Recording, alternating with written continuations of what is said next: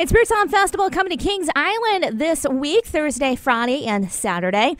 One of the performers that will be there is David Crowder. He goes by Crowder, and we have got him on the phone lines. Hello, good morning. Well, howdy. We're excited to get there.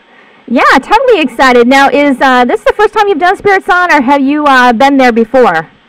I have been there before, and just like I said, I can't wait to get back. It's a lot of fun, and I'm a Kings Island fan too. From like childhood, I had a family lived in Kentucky, so we get to go over to Kings Island.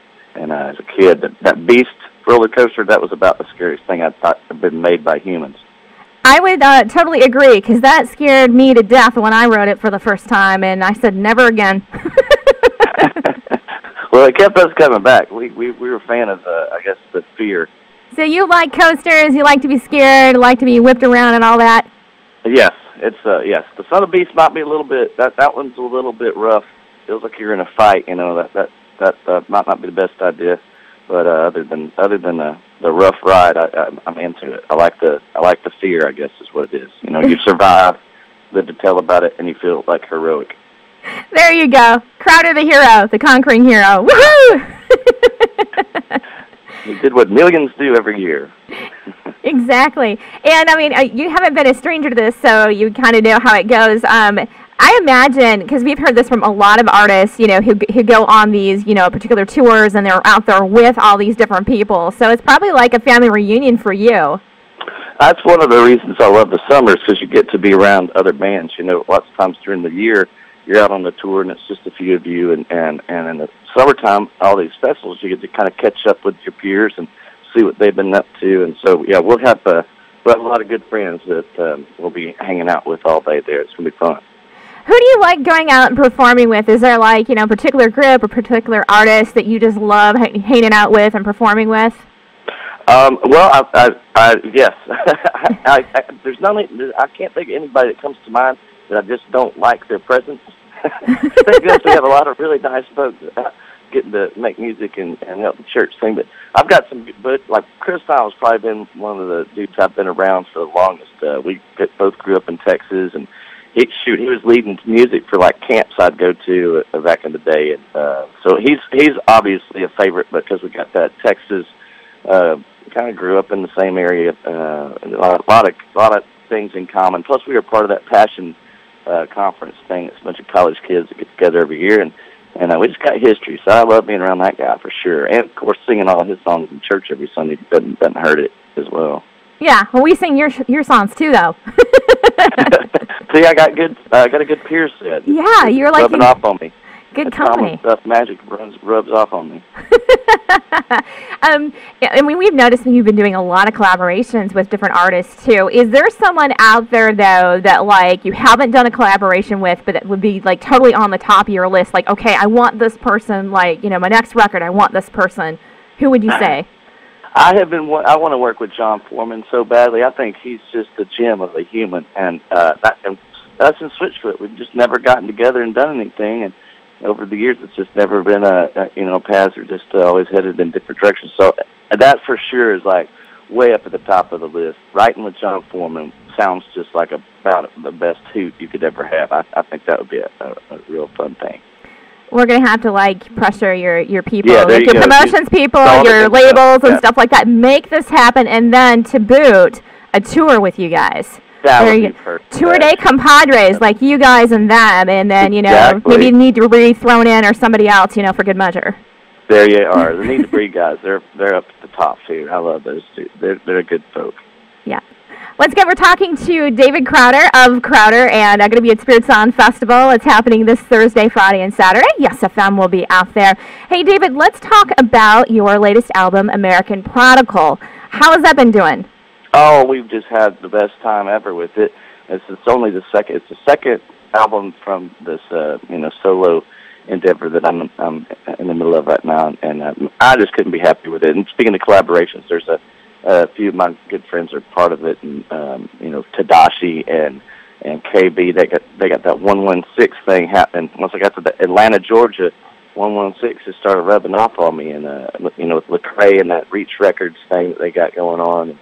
So I've gotten to be good friends with all those guys over there, and it's fun to have a little bit of that hometown ATL on this. So this is the first record I was calling. It sounded like, you know, a folktronica was what I was going for. It's like a lot of banjos and fiddles, and right up next to like some electronic music, and that was on the Neon Steeple deal. This one's a little more southern. This is a little more swamp pop, is how I describe it, like Sweet Tea and Gasoline. It's aggressive, way fun. Boy, it does have some southern swamp to it. So I've been having the best time ever playing all these songs out and about. And so again, can't wait to get there. And it's just fun when a bunch of people get together. We start singing to God. It just doesn't get much better than that. Yeah. Oh, I tell you what, that album, yeah, it's got that southern, like, you know, Texan, you know, dirty South, the swamp. You call it swamp pop? I love it. That's perfect. Well, we're having a good time with it, that's for sure. It's great. I mean, obviously, I've been able to listen to the whole album, and so I kind of, you know, picked up on the theme and the message that you wanted to convey. But maybe people who are, you know, just kind of discovering you for the first time or discovering this particular album, what kind of a message did you want to convey? I mean, American Prodigal, that opens up a whole lot of stuff.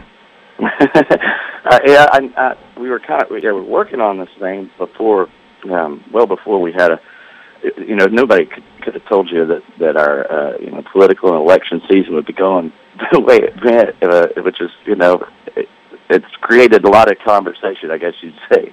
And I think that the fun thing for me is to just try to look at something that transcends the stuff that's bringing us down. You know, I think I look at Instagram feeds and Facebook feeds. I'm like, man, when do we stop taking pictures of, like, just our food?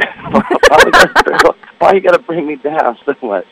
I just feel like there's so much more that we have in common than the stuff that separates us. And I think when we start trying to follow this person, Jesus, that we read of in Scripture, you know, one of the first things you're going to run into is loving your neighbor as yourself. Would be one of the best ways we could display what grace has done in our hearts. And once you get to know, you know, put a name to your neighbor, all of a sudden you can start seeing from other folks' perspectives, and it sure does.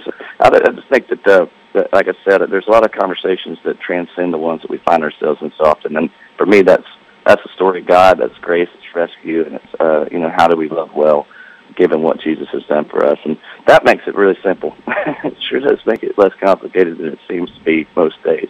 You know, we tend to overcomplicate things when we don't need to. Yeah. Once again, we're talking to David Crowder of Crowder, and American Prodigal is the name of the latest album from him. He'll be at Spiritson Festival, and Spiritson, once again, taking place Kings Island this Thursday, Friday, and Saturday. All right, so David, one of the songs that we've been playing, and we're like, what is this? It was like we were blown away by it. Song called Prove It with your boy KB. Can you tell us about that song before we let you go and play it? Oh, absolutely. Now, you see, there you go. That 116 thing is coming strong. That's one of my favorite songs to play live, too. It is just like a stadium rock anthem or something. And again, it's trying to transcend the conversations that we find ourselves in when we're talking about our cultural differences. And it turns out every human that's ever stepped foot on the planet there's a separation from our Maker that has to be, that divide has to be spanned, and to have rescue and freedom in light of what Christ has done for us, that's something to sing about. And I think KB could not have put words together more eloquently than he does on this thing to express what it means to find freedom in Christ. And I just it's amazing. It is a foot stomping romp for sure. Definitely. Once again, we're talking to David Crowder of Crowder, going to be at Spiritson Festival, talking about Spiritson and his latest album. Hey, David, if people wanted to find out more about you and your music, I'm sure you're all over social media, so hit us up with where we can find you. Well, everything's Crowder music, and so that would be the only little twist of the thing. But the Instagram feed, I think it might bring me as much joy as anything else that I get to do. I have a good time with it. So if you want any kind of levity in life, you might want to check out that Crowder Music Instagram. It makes me laugh anyway. I have a good time with it. We laugh too. We've seen some of it. We're like, oh yeah.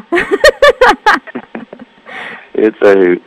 It's a lot of fun. Well, hey, we appreciate you taking some time out of your schedule, and we wish you all the best in future endeavors. Look forward to maybe even hanging out, or at least getting a chance to say hi to you this coming end of the week and weekend. Awesome. We can't wait to get there, like I said, and thanks for including me here, and we'll see you soon. Absolutely.